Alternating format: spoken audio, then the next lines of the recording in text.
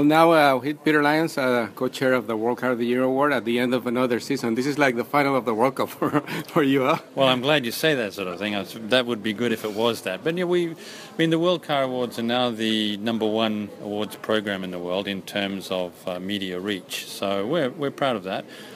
Today was a surprising result for many. I'd actually gone around the gathering earlier on in the day, and found out that a lot of journalists and media there were leaning towards the Mazda 3 winning, and the Corvette winning. Actually, yesterday during the presentation for Mazda, Jim Sullivan almost like said something like, tomorrow the Mazda 3 is going to be announced, and then he kind of corrected.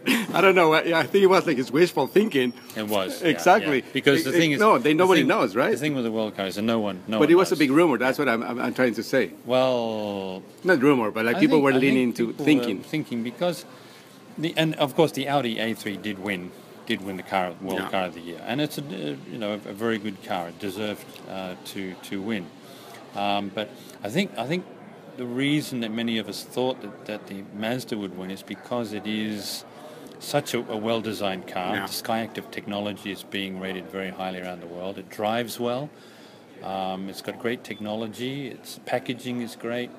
It's got some of the best design coming out of Japan right now, and it's also very cost-effective. That's one thing that people thought would be in its favor. That the cost effectiveness of the car, plus its handling and looks, would lift it above the Audi A3 at the end of the day. But as it happened, the jurors, you included as one of our jurors, we in some way we voted for the Audi A3, and it came out on top. And congratulations to them; they did a great job. And when there's an election, there's always a chance of a surprise. So exactly. And I mean. That's just how it ended up. It became an all-German clean sweep. The first time this has ever happened, which is basically saying the Germans are doing a damn good job. I mean, the BMW i3 won 2 awards back-to-back, the green car and the design of the year. That was a bit of a surprise for some of us as well. We thought it might get green, but once again we thought design may go to Mazda because of what Mazda's been doing with design recently. Exactly, and because the i3 is such a different car. I mean, it's one of those that you either like it or hate it. Exactly. So I think...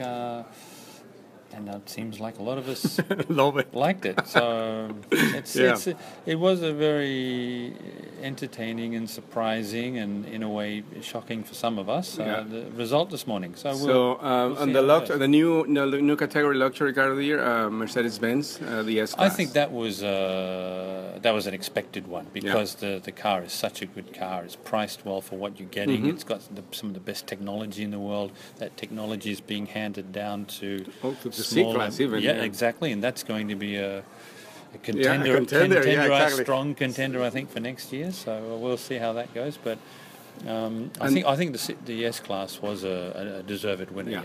And in the final category, performance, the Porsche. That it seems to be that always they win. 3 years in a row, I believe they won. Well, I mean, it's a great car to drive. Of course, I cannot ignore the fact that there was a bit of controversy about that car with its fires. But it's a great car to drive. The technology is amazing. It's one of the fastest cars on the planet. It handles well. It's just that small recall problem they had that they decided to replace engines. We're hearing a lot of that lately with everybody almost. So. And I think.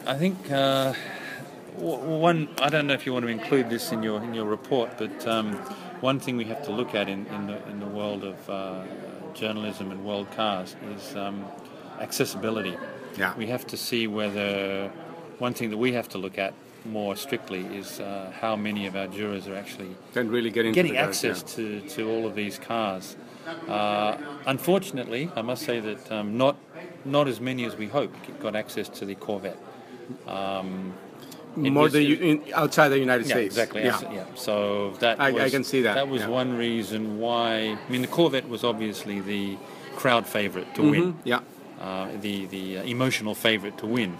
But I just don't think at the end of the day enough of it us got into the car. Yeah. Well, they did a bad campaign. So like politicians, sometimes happen like that. So, we're at the same time as I'm saying, well done, Corvette, I'm saying, because you've made a great car, I'm saying you guys got to think about getting us in the cars. Exactly. Yeah, so anyway. Well, very interesting. And now the process starts again. It has started already because there we already seen a lot of 2015 cars. Yeah, exactly. And obviously, the as you mentioned, the C-Class will, which has picked up a lot of that great technology from the S-Class, will, I think, figure very strongly next year. Yeah. Probably the Porsche 918 Spyder, another amazing car. So I was, and the BMW i8, exactly, which I was kind of joking with the BMW people, saying maybe you can win green, design, and performance. Yeah, wow, why not? Yeah, exactly. It's possible. It fits in three, so we'll see.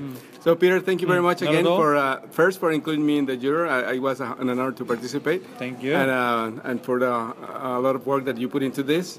And so we started saying like this was like the final of the World Cup, and Germany won. So let's see what happened in Brazil. Yes, yeah, it was like it wasn't a penalty shootout. I think they got 5 goals in the first half. Yeah. So I don't know if this is going to be like a reflection of the upcoming World Cup in Brazil, but maybe Germany will win there too. We'll see. We'll see how we go. Thank you, Peter. Bye. See you next year. Thanks. Bye.